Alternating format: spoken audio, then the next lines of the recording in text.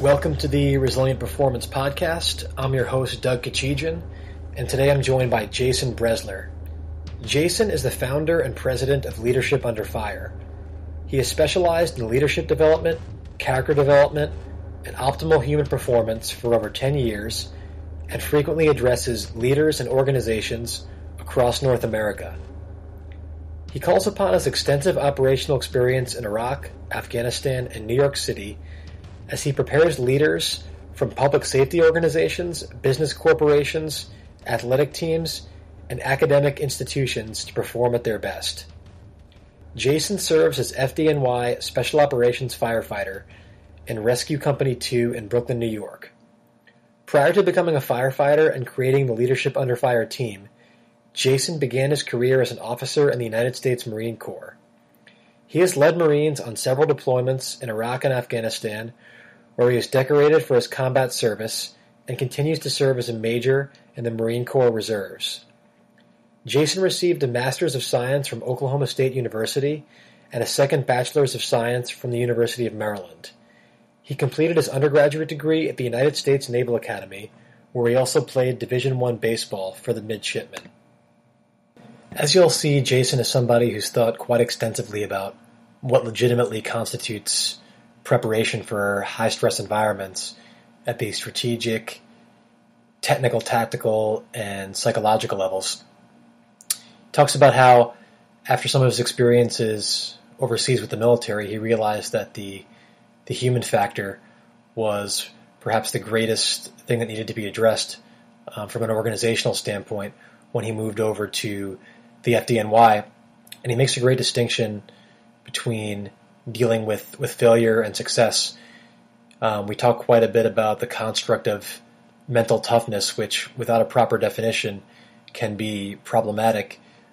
Jason provides a really thorough and very clearly defined formula for mental toughness, and he even talks about how he thinks that that term itself is problematic, but as far as how people generally understand mental toughness, he thinks that it needs to account for people's ability to deal with failure. And he said that's really one of the things that distinguishes high performers when your training and the things that you've learned the things you've learned are supposed to work fail you in high stress environments. How do you deal with that failure and find other solutions and other strategies? And this is something that's obviously really important for groups like firefighters and military personnel. So I think you'll really enjoy Jason's perspective on things. Hey, Jason, thanks so much for coming on.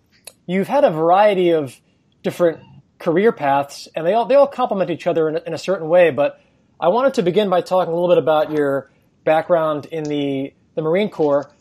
People tend to assume that like every job in the military is the same, or that the military does one thing, and that's obviously not the case. So I wanted you to begin by talking a little bit about what your specific responsibility in the Marine Corps was, especially when you were on deployment.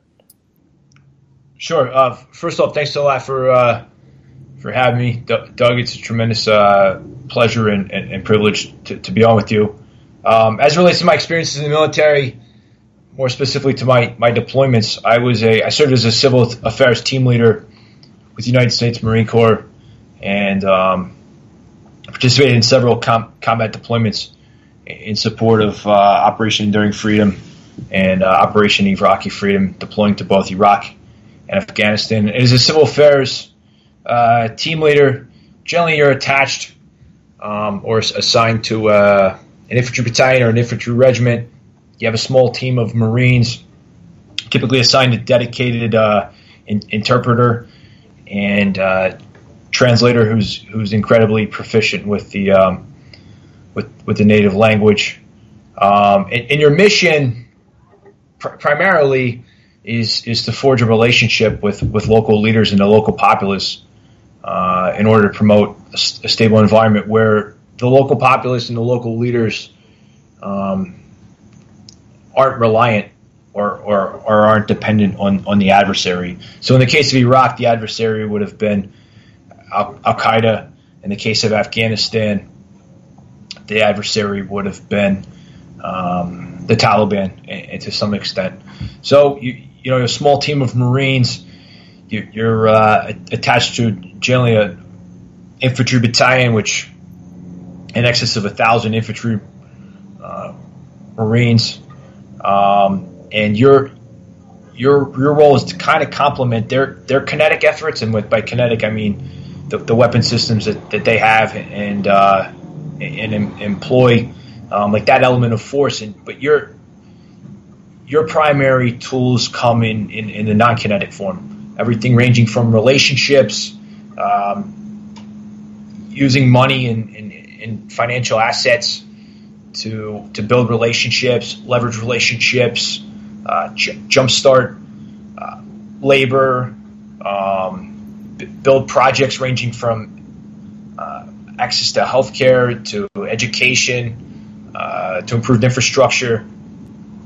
Basically, those types of things that are critical in any in any economy or environment around the globe. That's primarily the job of a civil affairs team. Yeah, what's fascinating about that, what most people probably won't understand if they don't have experience in the military, is that people might consider something like civil affairs a soft skill or a soft job because it's, your primary job isn't to be a shooter, but in a lot of ways it's actually more dangerous than somebody who's overtly seeking confrontation, because effectively I think what your job boiled down to was, who can I trust in this local population to help build some semblance of stability in the community? And you don't speak the language, you haven't been immersed in the culture, so you're heavily reliant on your interpreter, who presumably is trustworthy. But even beyond that, you're trying to read somebody's body language and even their spoken communication through an intermediary. So I guess what I really want to know from you is, first of all, how do you really train, if it's even possible, to develop that ability to determine who's actually trustworthy? And then how do you, along a similar vein, how do you walk that line between vigilance and agreeableness? Because if you're walking around these communities, obviously, with your full body armor and your gun at the ready, it's going to be very hard to have tea with a village elder and get that village elder to provide, intelligence about maybe some of the enemy in the area. So if you can kind of elaborate on those things a little bit. Sure, I'd be glad to. First, to your point regarding the risk and the perceived risk to an element such as this, as compared to an infantry unit. To a large extent, it's counterintuitive. Oftentimes, these softer units actually are subject to more risk, because you're actively patrolling a very lethal and dangerous environment, and ideally, you're not looking for a confrontation. I mean, obviously, if a threat presents itself and folks' lives are at risk, you're going to respond to that threat aggressively and with force. But the name of the game is to kind of change that dynamics and to patrol in the areas where there are local forces or elements that are either enabling the violence or, more concerningly, actively taking part in that day-to-day violence. And you're working to create another option for them, or to get them to maybe reevaluate their options in such a way that they're less likely to continue to promote or participate in the violence. In order to do so, you have to actively patrol into these areas, and you have to engage the personnel and the key leaders that are actively involved. Your question that you raise is how do you train for this? And it's certainly not easy. There's a tactical component to all this. You go out to the rifle range, you have some targetry, you bring your weapons, you shoot during the day, you shoot at night, you shoot static. Once you're proficient with those, easy part, yeah. Yeah, then you shoot at night, and then you shoot maneuvered, and then all of those things. But how do you walk into an environment where just even the thought process of the locals is almost diametrically opposed to ours here in the Western world, where they look at life, religion, outcomes, government, you name it, fundamentally different differently than we do here in the in the Western world. And it's one of those things where, yeah, to some extent, you can create training scenarios or you can read, but so much of it is experiential, and that experience then promotes and fosters intuition, which certainly isn't always going to be right, but hopefully it's going to get you closer to where you need to be. The biggest question is, when you find yourself in these environments, I think the looming question is, who are we fighting? And not just how are they fighting, that tends to be generally pretty obvious in terms of their means and methods. But why are they fighting? And once we can identify the reasons why, those sources of instability that then foster their motivation, what can we do to address it?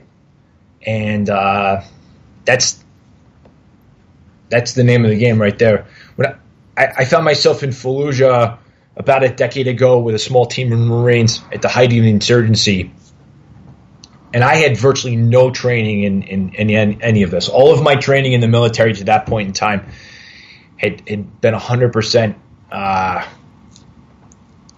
conventional. And I had the good fortune of finding myself being mentored by a gentleman who was a Chief Officer 5 in the Marine Corps, which is incredibly rare in itself.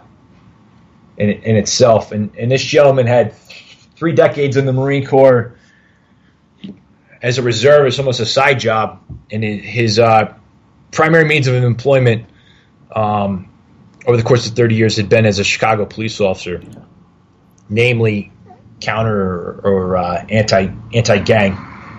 And he kind of took me under his wing and taught me how to think and how to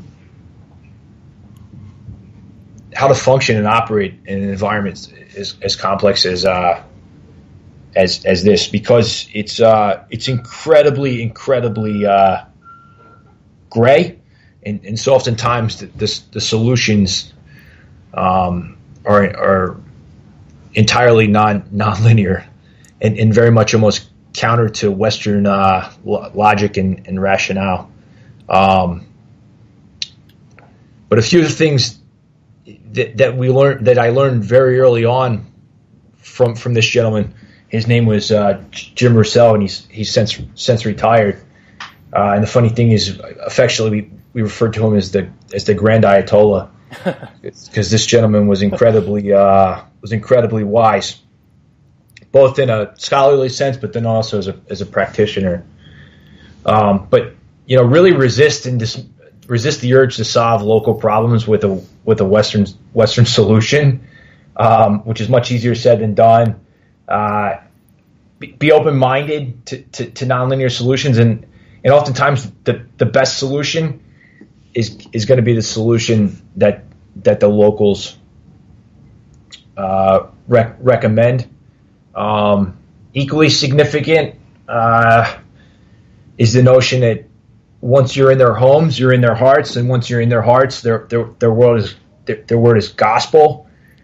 And that might sound a little bit cliche or probably not exactly consistent with the vernacular that you expect from a U.S. Marine, but probably rather from somebody in the Peace Corps or a missionary.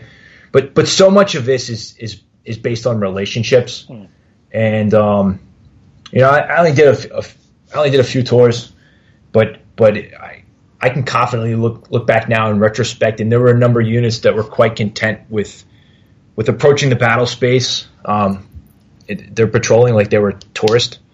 They go out for an hour in the morning, they come back to the fob, they go out for an hour in the afternoon, put a check in the box.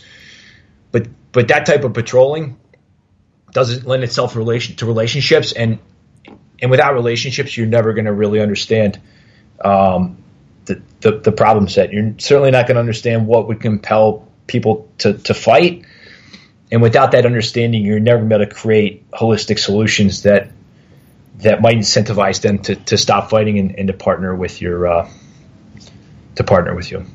No, that really speaks to how sometimes there can be a disconnect between what's going on at the strategic level and then what's going on at the tactical level, where it sounds like the bulk of your training, prior to deployment, focused on, shooting and moving and communicating, and not so much on some of those soft skills. And it's just fascinating that you're part of the most technologically sophisticated military in the history of the world, but you're effectively saying that your survival was contingent upon the relationships that you forged, the instincts you developed, and even that apprenticeship style of learning that you received under the tutelage of the mentor, who was a law enforcement officer. And it just seems like we're always trying to find ways around the human factor, like machine learning or algorithms, and there's obviously a place for that in certain contexts, but I don't think we're ever going to be able to get rid of those things and still achieve the results that we want, especially when it comes to warfare, which is still effectively, it's a human conflict until we get replaced by a robot. So, the military evolves through after action reviews and debriefs, and fortunately you have the luxury of hindsight here. So knowing what you know now, what things do you think would have better prepared you for some of the situations that you encountered while you were deployed? Sure. It's a great question. So I would say much more attention to the soft skills. When you think about a ground combat unit going to war, you can easily conjures up a list of skills that they would want to be proficient at. The hard skills, the shooting, moving, and communicating, the tactical communication. But then equally significant, probably even more significant, are going to be those soft skills, and more training probably that addresses the mental aspect of human performance. Just kind of how we each individually function in a high stress environment, particularly in a high stress environment where there's fatigue and sleep deprivation and malnourishment, extreme climates where we're going to be there for an extended period of time, where there's probably going to be frequent loss of human life, ranging to aspects of emotional intelligence that historically, probably outside of the special operations community, haven't been incorporated into training for conventional military outfits and units. But back to the question of how do you read someone who comes from an entirely different culture? There's got to be an element of emotional intelligence in it.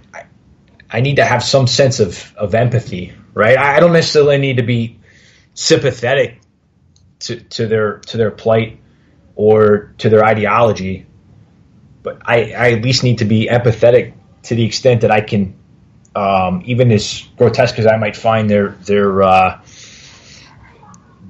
violent acts, but at least to the extent where I can make sense and understand why they would fight, or what possibly could have influenced or driven them to fight.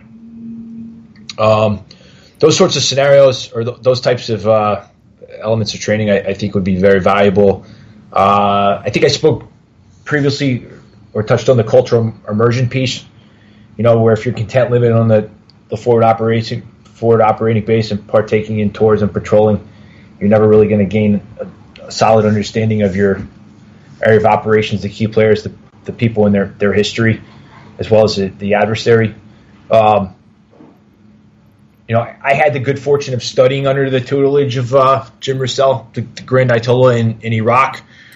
And then when 2009, when I was preparing my Marines for another deployment to southern Afghanistan, I certainly recognized that Afghanistan was probably going to be as different from Iraq as it was similar, but the manner in which we approached counterinsurgency and stability operations would probably largely be the same in terms of the methodology, and that methodology starts with who are we fighting, Why are they fighting? And a lot of the Marines that I had zero real world experience. They had possibly been out on a few deployments here and there, but none of them had done embedded or immersed civil affairs work. So what we did is, at the time we were in D.C., not too far from Baltimore, and I had some buddies that were cops, firemen, and paramedics in Baltimore City. And at the time, I think The Wire, the HBO series, great show, had just been released. It's phenomenal. David Simons did a phenomenal job with that and kind of capturing all of the layers of complexity. Yeah, there in the city, ranging from the drug dealers to the innocent folks that are kind of caught in this situation, to the role of the press, to the police. And I thought the closest thing to Afghanistan might be the mean streets of Baltimore. So what we did is we did some training with some counter-narcotics and anti-gang cops in Baltimore, a few of which had been service members and had served overseas. And then I also had my Marines do ride-alongs with the paramedic units. Wow! Because I wanted them to not only experience kind of the complexity of life on the mean streets of Baltimore, but also to see violence firsthand and trauma. You know, the first time I wanted, I didn't want the first time a young Marine was going to see blood and guts, for that to be of one of his Marines, you know, to his left or right. And we would just come back after the weekend. You know, guys had been out, they'd seen some stuff firsthand, come back and dissect it and talk through it. You know, and almost like, hey, if we were going to patrol into Baltimore tomorrow, how would we address that problem, these problem sets?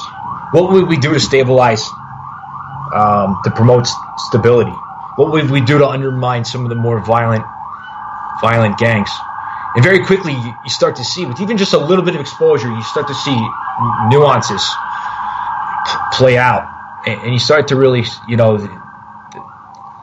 the overly simple solution to a complex problem. You know, very, very quickly, some even less experienced guys start to question its feasibility, and they quickly gain appreciation for the shades of gray and complexity in these environments. That's really cool. And, you know, a lot of the guests that I have in the podcast are people that I know personally, yourself included. I had no idea that you prepared for Afghanistan by going to Baltimore, which is, I mean, makes a lot of sense. And you brought up The Wire too, which is funny because I actually want to do an entire episode just on how The Wire is a great example of complexity and emergent order and kind of the gray world that we live in. And I totally agree with you on everything you said as far as, you know, if you had to do it all over again, what you would have done more of. And I think people oftentimes take things out of context and they'll be like, oh, well, is he saying that we shouldn't shoot? I mean, I'm going to speak for you and say, you're not saying guys shouldn't shoot and go to the range before they deploy. You're just saying they should do these other things to complement those skills. But, and I know, knowing how the military works, the inevitable kind of rebuttal to your answer is going to be, well, you know, I'm your commander, or I'm a higher ranking officer, you know, several rungs up the ladder. And it's obviously very easy to quantify, you know, how a Marine shoots at the range. You could say, well, you know, we have a shooting standard. They have to get this many shots within a box in center mass, and if they don't get enough shots in, then they're not qualified, and they have to keep doing it again. And when they pass the test, we know that they're quote unquote, you know, ready to deploy. Obviously, the things that you're talking about are much more difficult to quantify. So, did you encounter any resistance to some of the initiatives that you took? And whether you did or you didn't, if you had to justify, you know, how these things can be quantified, is there a way to do it, or does that require more of a leap of faith to say, look, like, it's more important that we expose these Marines to these different types of environments and to these nuanced types of situations versus saying, well, there's like a black or a white standard? Yeah, from a training management perspective, I mean, the Marine Corps pales in size compared to the Army, but there's still 178,000 Marines on active duty. I mean, it's from a training management perspective, it's incredibly difficult to not only train or to develop the quality and caliber of training programs that lend themselves to some of the dynamics or aspects that we're speaking of, but also then how to measure it, how to document it, particularly because a lot of times the metrics shift from being quantitative. Lance Corporal Schmuckatelli fired 10 rounds, 8 times he hit the target, twice he missed. Right? It takes on much more qualitative type of metric or measurement, and sometimes it's just like you kind of know it when you see it, and much of it is experiential, but then it's also a huge part of it is experimental. I mean, a lot of times when we deploy to Iraq or Afghanistan, because of the strategic nature, we tend to look at those environments as being monolithic, right? Like, I mean, even Anbar Province, like that was the Sunni stronghold. I mean, if you traveled from Fallujah to Ramadi and then Al Qaim, 3 different battle spaces that were all relatively in the same geographic region with largely the same people from the same tribes, but the nature of the insurgency there and the nuances and the idiosyncrasies of that insurgency were very, very different. So I do think that there was a period of time, and they probably used to use them as a resource, where the military would tap into retired law enforcement officers, because I really think that there are a lot of similarities between policing. I mean, even to the extent community-based policing, there's certainly some parallels between that and some of the and I think cops inherently, particularly in the inner city, urban environments, Chicago, New York, DC, Camden, New Jersey, Philadelphia, they become comfortable and confident and proficient functioning in that gray. Where the use of force is much more restrictive than it is in a conventional fight in the military. But to reinforce another point that you raised is, the perception that maybe my thought process or our thought process is less aggressive. That's certainly not the case. The only thing better than going on patrol and kicking the snot out of an adversary who was irreconcilable in his will, meaning that no matter what you did to make life better for him and his family, he was still fervently committed to a radical and extreme cause that was never going to be reconciled. The only thing better than actively going on patrol and kicking the snot out of him would be forging a relationship with a local tribe or members of the local populace who, at the beginning of your deployment, were part of the adversary element and were actively or looking to harm you. Forging a relationship with them, participating in a patrol where you're supporting them, and now they're kicking the snot out of the guy who's irreconcilable. I mean, that's winning. One of the problems we have is, at least at the conventional level, like our award system and the incentives and the rewards and recognition for a job well done for ground combat units tends to favor the individual that does it himself rather than the individual that equips and trains the local or the indigenous population to do that. And of course there's an element of ego involved in that too. But when you build a relationship and you say, you know what, 6 months ago this guy was trying to hurt me, and now I consider him a comrade in arms, and he's doing things to neutralize or destroy the irreconcilable element. That's mission success, right? And what enables that are all of those soft skills that we're touching on and referring to.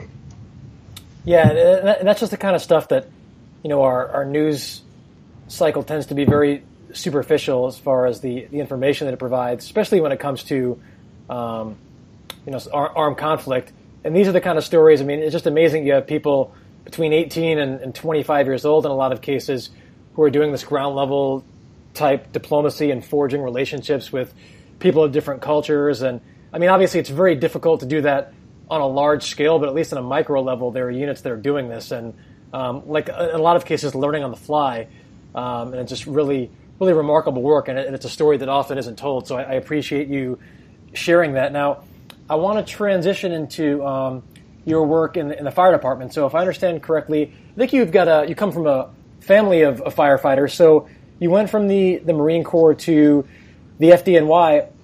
What did you at least initially see as far as the primary similarities or differences between the Marine Corps model of performance and leadership relative to the FDNY? Yeah, and I'm certainly biased, obviously having spent my entire adult life serving in either one or both of the organizations. But the Marine Corps and the FDNY are held in incredibly high regard nationally, in large part because I think both organizations are rich in tradition and have an incredible lineage and history of taking aggressive action in the face of danger for the greater good of humanity.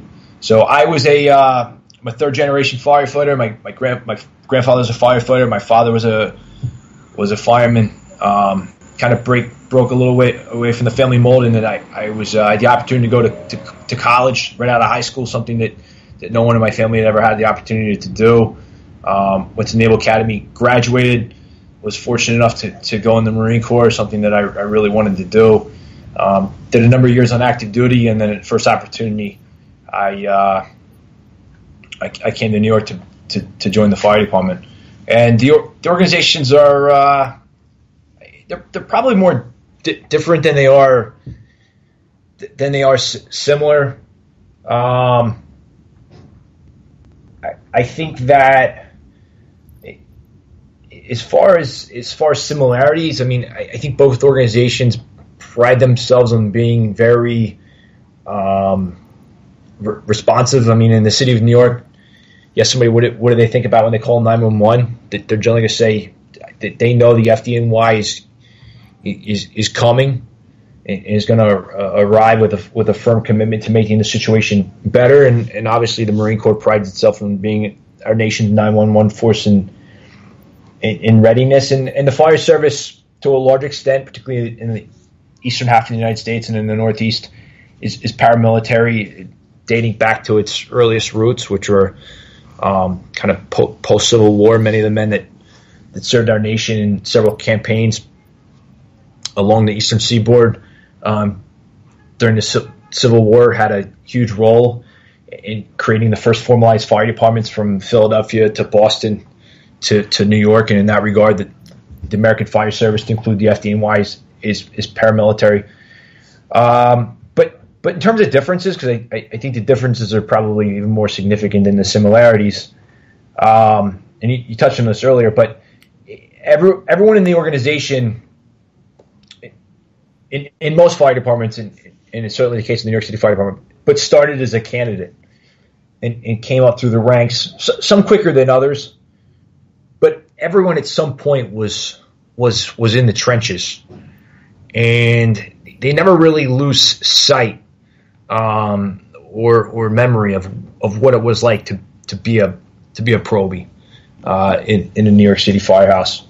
And I think that one of the things that at times maybe plagues the military is that it's a move up or move out.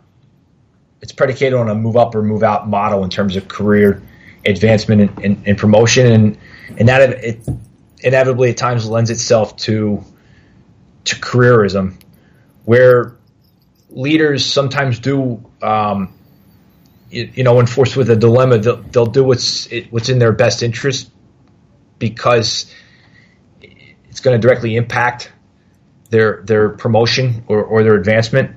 And the other thing too is in the military, I think with every time you get promoted, I mean the best officers certainly don't fall trapped to this, but leaders can easily become insulated and isolated from tactical units.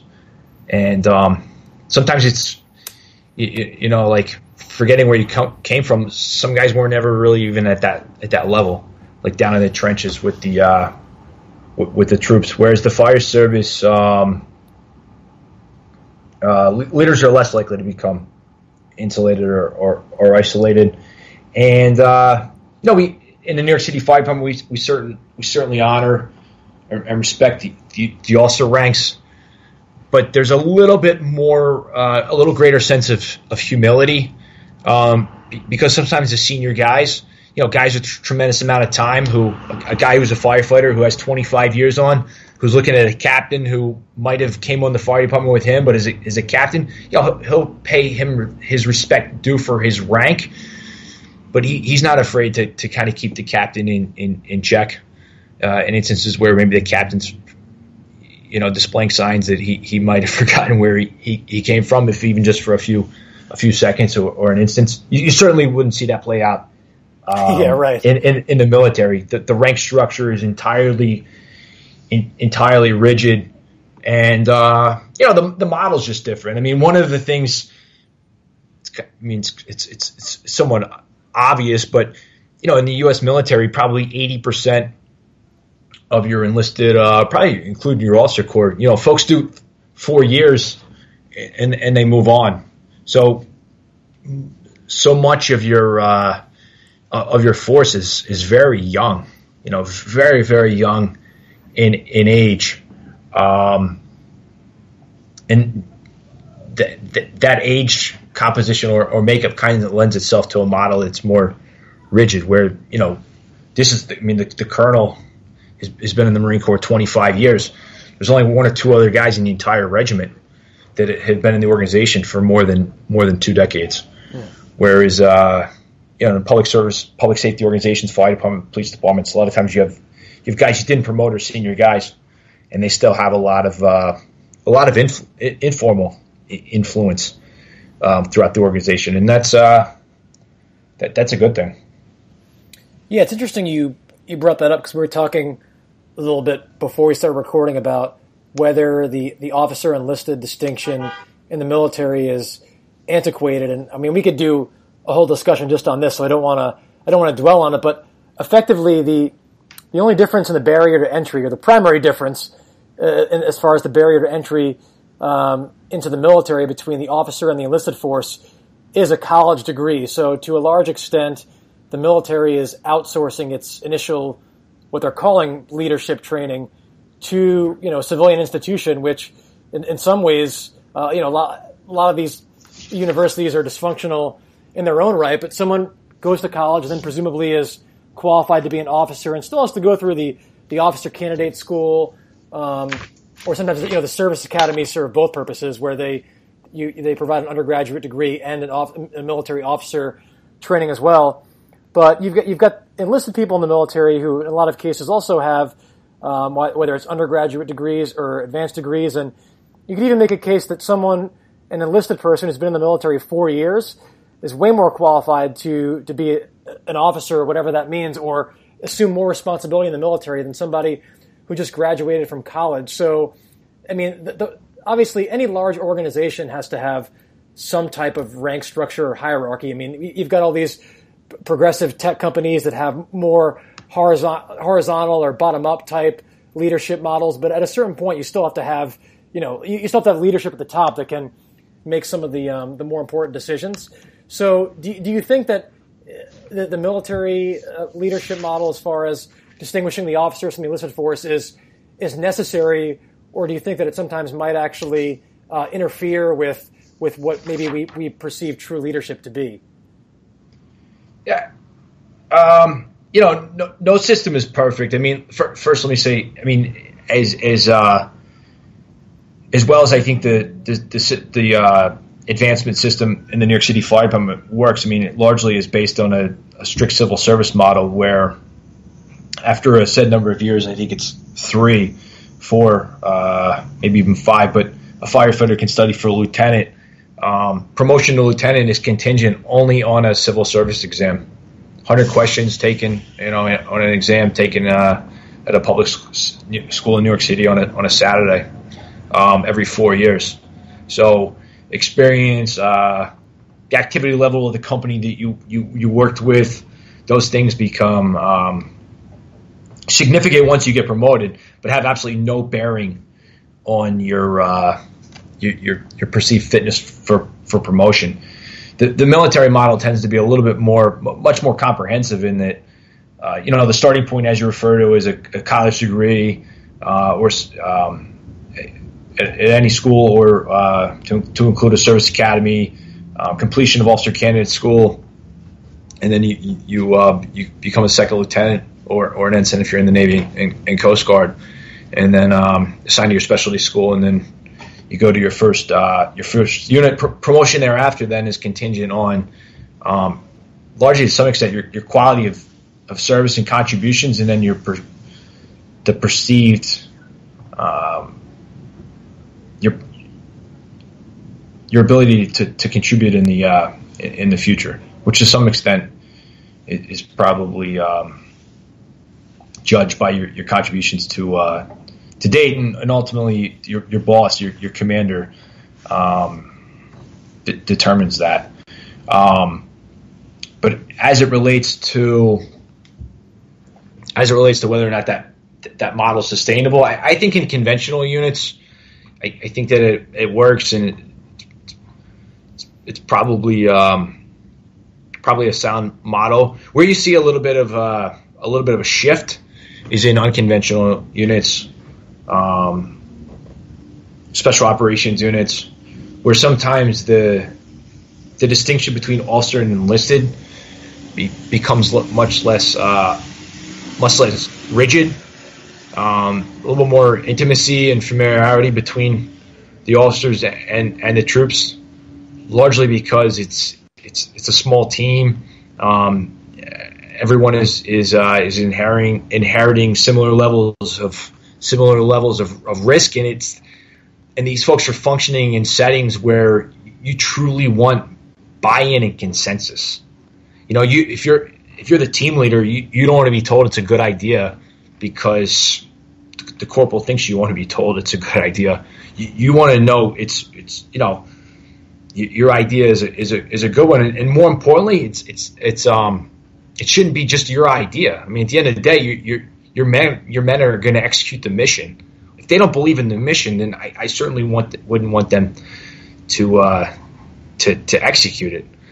There's a time for consensus and collaboration, and there's a time where largely everyone is gonna function and execute. But during the planning and prep phase, I'm of the belief that everyone should have a voice and should be able to voice any concerns that they have. General Petraeus probably said it best when he said rank is not an indicator of talent, and anyone that thinks it is probably has an inflated sense of worth or value. Because I will tell you without an ounce of reservation that the best ideas that we had in places as complex as Fallujah or southern Afghanistan were the product of my young Marines. I talk about adaptation and innovation, and it's like, all right, what's the problem set here, and then these guys will come up with solutions that far surpassed some of the solutions that left to my own devices I would have crafted. I mean, some of these guys grew up on the mean streets of different cities across the United States, rural America. I mean, they didn't have the good fortune of being able to go to school at the Naval Academy for 4 years. But in the heat of the moment, in the world's most lethal and unforgiving place, these guys had consistently had solutions and ideas that were every bit and frequently even better than the ideas that I would have had left to my own devices. And I had far more formal education and military training than these young men had. Well, that's a really thoughtful answer. I mean, it just speaks to the need for a flexible, fluid leadership model depending on the situation. And I think the question for the people who think about these things is whether or not a college degree should be the distinguishing factor as to who gets to assume the most responsibility and ultimately receive the most pay. And that's obviously a topic for another time. But I wanted to go back to the fire department where you came from this pretty obviously high stress, high performance background in the military. You go to the fire department.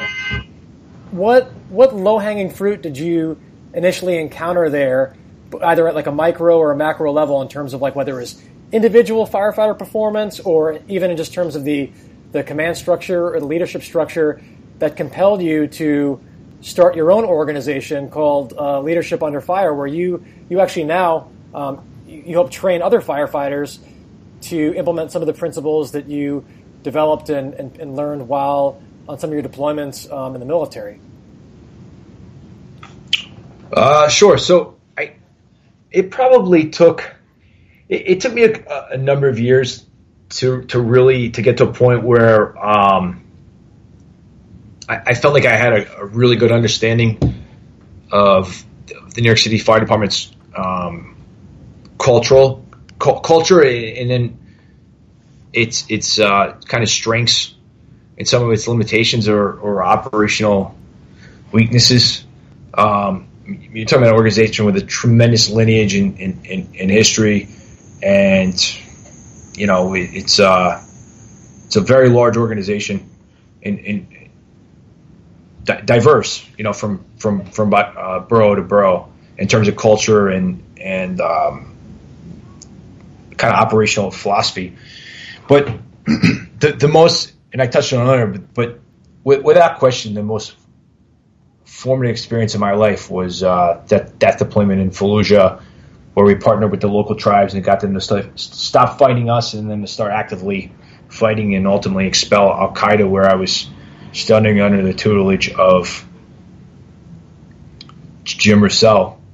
But if you had given me an index card when I went to Fallujah in the summer of 2006 and said, hey, write down 5 things it's going to take for you to win, to move towards mission accomplishment, and also reduce the vulnerability of your troops to death or injury, the 5 things that I would have probably written down would have centered on tactics, techniques, technology, probably to some extent strategy. If you had given me an index card on the back end of that deployment during a period of reflection, maybe a month or two after returning home, and said, all right, write down the 5 things that it took to achieve the effects in terms of moving towards the desired end state of expelling Al Qaeda and keeping your Marines safe to return home, what 5 variables or attributes or factors? I probably wouldn't have written down tactics, techniques, and technology. I would have probably written down collective will, mindset, relationships, a better understanding of a better sense of risk management, and something about intelligence and driven operations. So a tremendous shift in those 7 months that fostered an incredible appreciation for the human factor, ranging from mental toughness, particularly on days where your unit is taking it on the chin and you've lost several buddies, or you've had several buddies' lives who were forever changed by a catastrophic IED blast. So ranging from mental toughness to critical thinking, right up to empathy, trying to gain a greater understanding of why your adversary fights and how you can influence that. up to navigating some of the complex moral dilemmas. That on the surface, it's like a decision. Do I do this or do I do this? But when you start to peel back the layers, it's a moral dilemma in the sense that, as a leader, you're obligated to so many different forces or policies or procedures or laws, and then ultimately, how do you navigate a situation where you can't honor all of those simultaneously, at least not, and craft a timely responsive solution. So I just walked away. I returned home from the experience with a newfound appreciation for the human factor in so many different ways, and to some extent, the Marine Corps touches on it minimally in training second lieutenants. But the interesting thing was that I played baseball in college. I played competitively growing up, and really the only time in my life where there was a lot of attention given to the mental aspect of performance was in competitive sport. To the extent that I thought that skill was or that aspect of performance wasn't neglected. So I returned to the New York City firehouse, and I worked in a pretty active firehouse in the middle of the Bronx. I went to fires and emergencies on a frequent basis, and for all of our strengths as an organization, tactically we're very strong. Technically, we're very proficient. Our training curriculum, our ulcer development, ulcer advancement models, all of those things are very strong when it comes to the techniques and tactics. But what I quickly started to realize on the heels of this formative Fallujah deployment was that the FDNY didn't really emphasize human performance to the same extent. I mean, we, as an organization, most guys have a very good understanding of how buildings respond to stress, building construction, how fire behaves in different types of buildings, different configurations, etc. But most folks, even our senior leaders, some of our most seasoned veterans, just didn't possess a very good understanding of the human factor, of how our most critical resource, us, how we function in high stress or high threat environments. And I just thought that would be a great place to start, in terms of making an organization that's already has a phenomenal reputation, and for good reason, making it even better.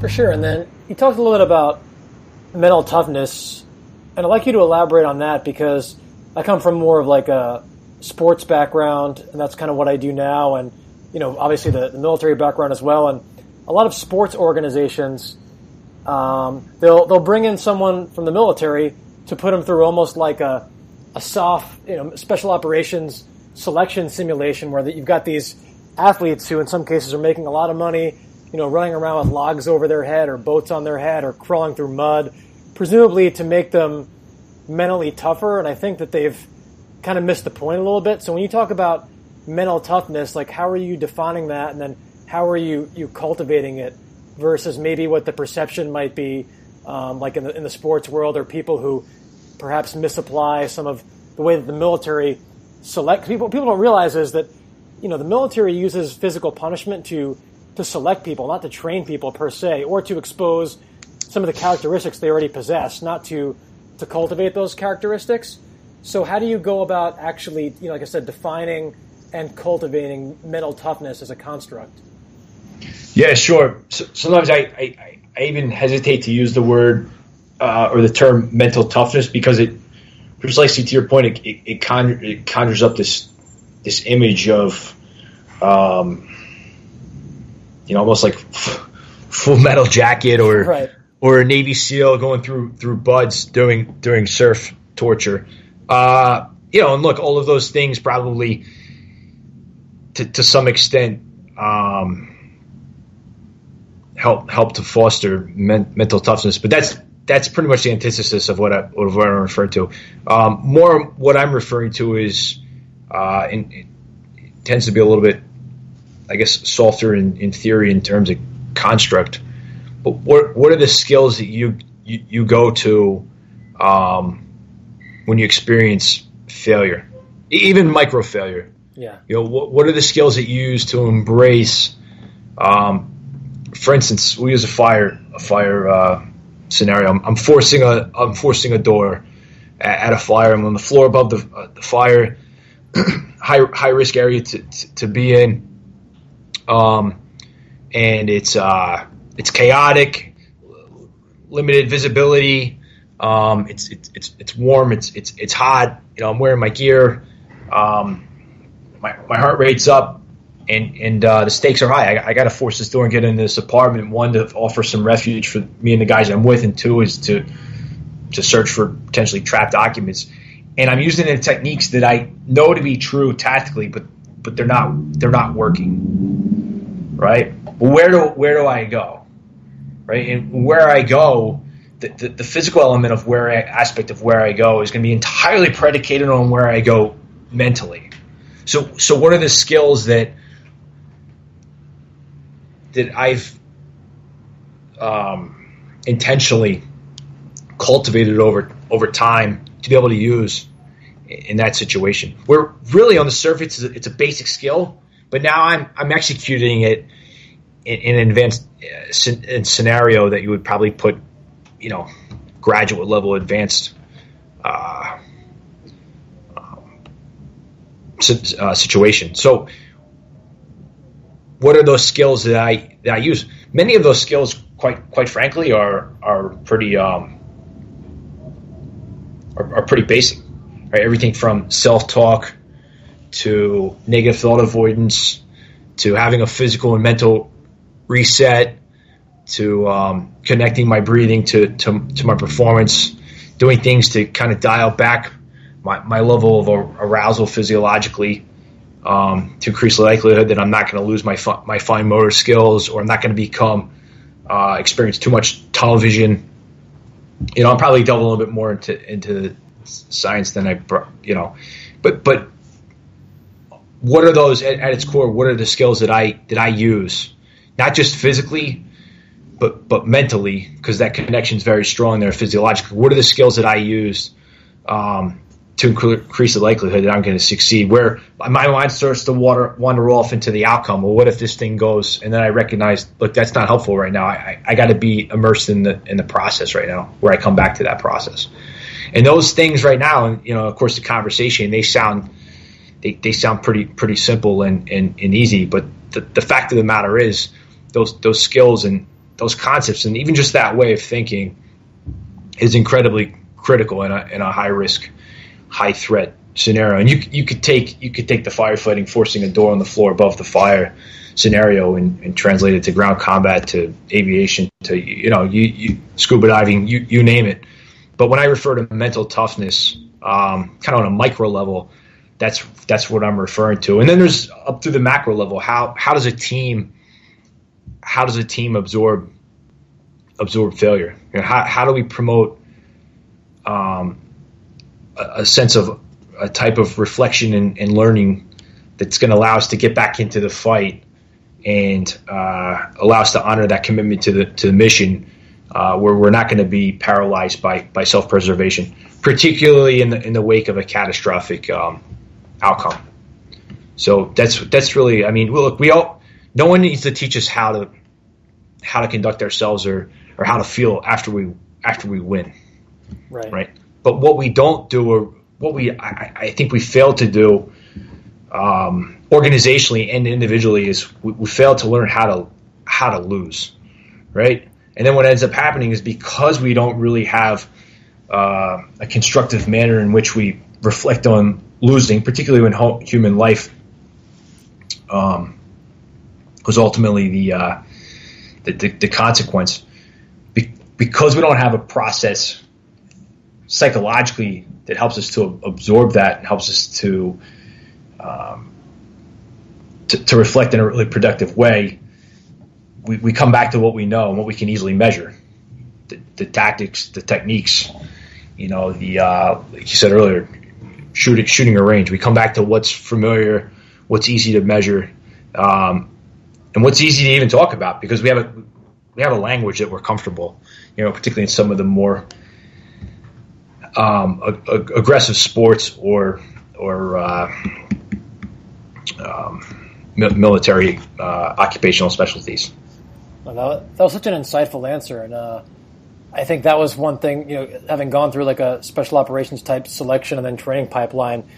I mean, that's seemed like the whole point in retrospect was just to teach candidates how to deal with failure, but not necessarily to be okay with it, but just to recognize that, like, you're not always going to win, and then how do you conduct yourself, like you said, when you do everything you were taught and it still doesn't work, and there might not even be a perfect solution, but just, even in some of the situations we encountered, they were meant for you deliberately to lose, and there was no way to win.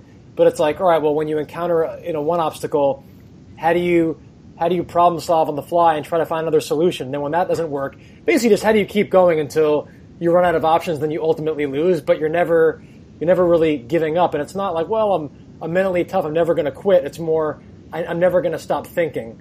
And it sounds like that's kind of what you guys are trying to do. And it's obviously, an innate component to that, but it's also very trainable, and it's cool to see that you guys are making that distinction with how to prepare people psychologically for stress, and recognizing that, failure needs to be a part of that. I think a lot of times, like in training, whether it's in any field of work, now we're kind of like so obsessed with success and to a certain point, like not hurting people or making them feel vulnerable, where, we deliberately avoid failure. And I think it's got to be a fine line, right? Because if people fail too much, they learn to be helpless and to not problem solve and to give up. But if you never expose them to that, then inevitably when they do leave that incubator of your training environment, then they're at some point they're going to fail, and what you teach them, the textbook thing, isn't always going to work. So I hope people really absorbed what you said, because it's a lot different than what's traditionally associated with mental toughness. And it's kind of like why I don't like using that phrase, and why even how you suggested that you don't think it's the best phrase, but Vicky did an amazing job of defining it. So thank you for that. And then I wanted to talk a little bit about, because I know, having seen you talk, you speak a lot about why leaders and organizations need to have some kind of an ethical framework. And then we were talking offline, you even tie that into the idea of, why you want to avoid hyper commitment to a mission. So can you talk a little bit about, why having that ethical framework is so important, and then how that can tie into that hyper commitment to mission? Sure, I would be glad to do so. And if I may just follow up that the previous conversation as it relates to what is mental toughness. I can confidently say, having played competitive sports and spent a number of years in the fire department and then a number of years in the Marine Corps, spent operating in some pretty challenging environments, that look, anyone that served in units like that in environments as complex as that knows, or on ultra competitive teams knows, kind of intuitively knows what it feels like to be on a team that plays to win, and what it feels like to be on a team that, where the leadership or the players or the operators become content with playing not to lose. And sometimes that distinction is ever so subtle, but it's incredibly significant. And oftentimes the distinguishing factor there is a psychological one. It's not a tactical one. It's not a technical one. It's psychologically there's something that's holding you back, and just being able to have a language and a conversation and a kind of a thought process that goes with that is critical, and that then ties into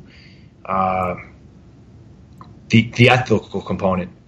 The bottom line is, whether you're in the military or whether you're a law enforcement officer, or whether you're a first responder or a firefighter, there is a public expectation that we will expose ourselves to risk to promote the safety of the citizenry. And within the American Fire Service, within the last few decades, the American Fire Service has adopted this culture of safety that I wouldn't even just say is hyper focused on the safety and well-being of the firefighter. Like that, most places you go in the United States and you ask from the lieutenants to the captains to the fire chief what their primary mission is, most of them will probably tell you, based on my own experience, having posed the questions to probably hundreds, if not thousands, of leaders, is they're going to say it's my primary mission is to ensure the safety of my firefighters, those under my charge. That's certainly noble, but that's not really consistent with your organization's strategic mission statement that says that the mission of this organization, this fire department, is to protect life, property, and the environment. Life being life of the citizenry, not just exclusively our own lives. And in order to honor that aspect of the mission, well, we have to expose ourselves to risk. The public certainly isn't expecting us to execute suicidal or kamikaze missions where there's not a tangible reward for risk. But the expectation is that we're going to put ourselves out there and subject ourselves to risk to keep them safe, not just physically, but psychologically, and that's significant. And then the question is, why do we, what was the impetus for us moving away from that? When did the life safety of the American firefighter take precedence over the citizenry that we serve? And I would make the case that there's a moral component to that, and that in many organizations, we haven't spoken at length or explicitly about the moral component of what we do, which is absolutely critical. And all too often we tend to forget the why, right? And coming back to, I guess, Simon Sinek, the why. It's absolutely critical, and I mean, it's very easy in the day-to-day grind to sometimes forget what it is that the public expects of us, or probably even more accurately, why they hold us in such high regard. But the reason they hold it in such high regard is because their expectation is that we're going to honor our commitment to their life safety, because that's what we've done since the beginning of time. The challenge is that the desire for self-preservation is universal, and it can really paralyze an organization when leaders become focused on controlling outcomes and preventing loss rather than just trusting their troops in the process to achieve results. And the irony in all of this is that the military and first responders are paid to achieve results, but all too often when you look at our risk management models, they're rules-based and not results-based. And as it relates to the ethical framework and moral obligation, I think I touched on this earlier, but we'll use the military as an example. A tactical leader, a platoon commander, a lieutenant or captain. There's so many different forces that he's obligated to morally, legally, administratively, procedurally. Right? You're a young captain in the Marine Corps. You're an infantry company commander. You're obligated to the tactical mission, kind of the operational and strategic mission, the force protection element, taking care of your subordinates, the legal and administrative constraints and restraints, the institutional image of the service of which you represent, your own moral and personal ethos, ranging from family values to spiritual to religious, and as well as your self-interest. So you find yourself in a complex situation, and it's it happens pretty frequently in environments as complex as Iraq or Afghanistan, where if you're going to take an action, sometimes you're going to find yourself in a situation where that action or that decision, it's not possible for it to honor your obligation to all of those forces that are at play. By honoring your commitment to one, now you're potentially compromising your commitment to another. And from my perspective, that in itself poses a moral challenge or a moral dilemma.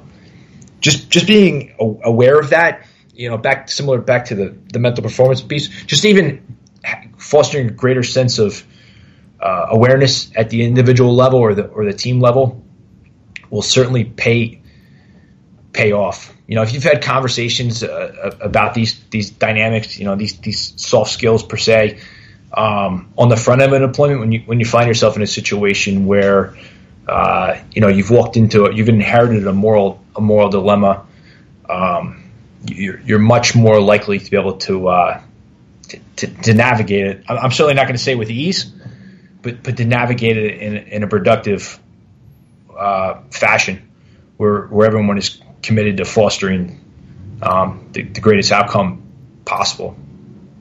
For sure. And then you talked obviously about the commander's intent concept and commitment to the mission, knowing what that organizational vision is.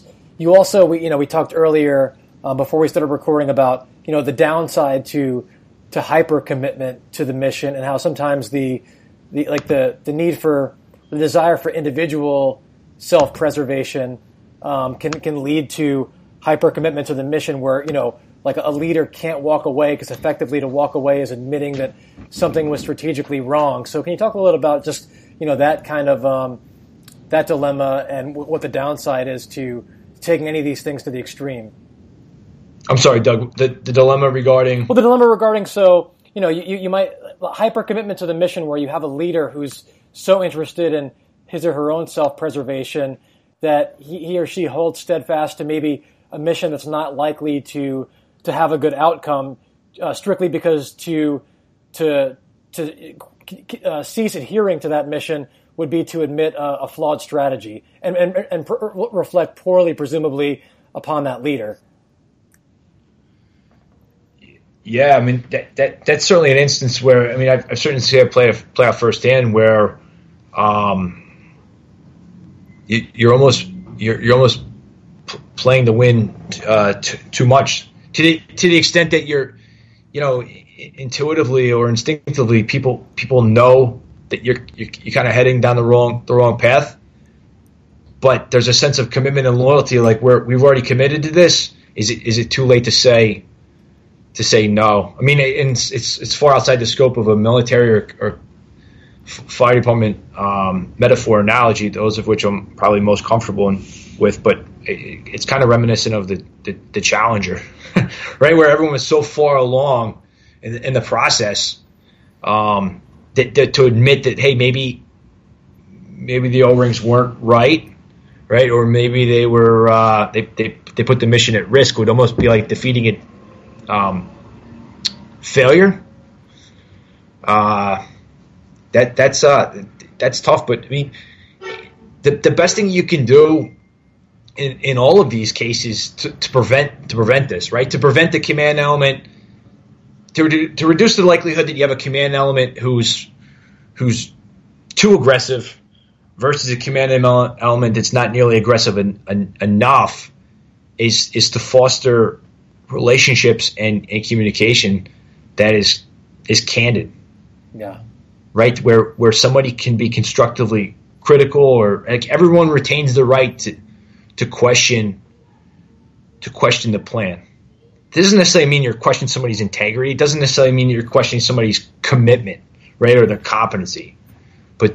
But to question the and I do think, back to your question earlier about the structure and the distinction between officer and enlisted, I do think at times that rigidity is problematic. I mean, in Outliers, Gladwell dedicated an entire chapter to exploring the Korean airline catastrophe. Airline crash after airline crash after airline crash, And in many instances, the co-pilot, who was junior to the senior pilot, said, I knew we were on a collision course.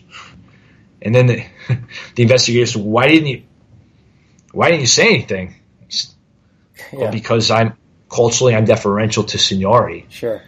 And once they started to change that dynamic, and once they made challenging authority with respect, once they made that just part of doing business, guess what? The airline crash is greatly subsided. Yeah, you talk about that human factor. I mean, the same thing.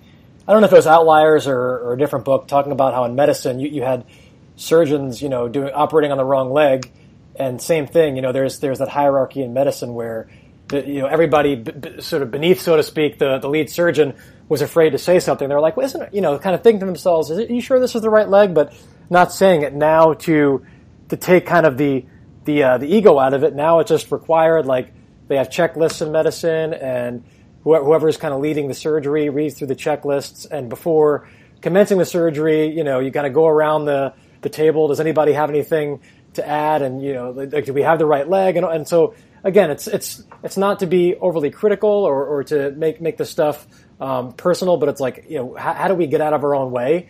And by kind of depersonalizing some of these processes, like you said, that's kind of the way to do it. You've been really generous with your time. We're coming up on over an hour here, so I wanted to give you a chance before we go to talk about how people can learn more about you. And I know that for Leadership Under Fire, you have some events coming up, and you even consult with some different, whether it's corporate organizations, sports teams, or even paramilitary units or federal units, about how to implement some of these practices into their organization. So if you could just close by talking about what you have coming down the pipe. Yeah, sure. So for more information pertaining to Leadership Under Fire, the organization that I'm so proud, the team that I'm so proud to lead and run, just go to leadershipunderfire.com on the World Wide Web. And we have a national conference coming up April 13th and 14th in Evanston, Illinois, just outside of Chicago. It'll be a 2-day conference. And the primary objective of the conference is to prepare leaders and organizations for the moral, physical, and mental rigors critical to optimal performance and mission-oriented leadership. A really diverse group of speakers and thought leaders and panelists this year. Naval aviators, a psychologist who's become the subject matter expert on breath and the connection between breath and performance. A retired Air Force fighter pilot who flew with John Boyd, someone pretty prolific individual. I'm sure many of your listeners are familiar with the contributions of Boyd. Lawrence Gonzalez, the author of the best-selling book Deep Survival, which I think does a tremendous job of exploring risk in endeavors in human endeavors in risk, not just from a technical or tactical perspective, but from a psychological and emotional perspective. We're a mental performance coach there from the Philadelphia Phillies, and it's going to be a really great 2 days. But for more information on Leadership Under Fire and check out the caliber of folks that we have involved with the team, leadershipunderfire.com. All right, awesome. Well, thanks again for your time. And if I'd known you were a fan of The Wire, I would have invited you over. I just binged on it. I watched like 5 seasons in a couple of weeks. So we'll have to talk about that. I don't have a TV, but I have the box set. So yeah, all right, cool. Well, yeah, thanks again. We'll catch up again soon. All right, Doug. Thank you.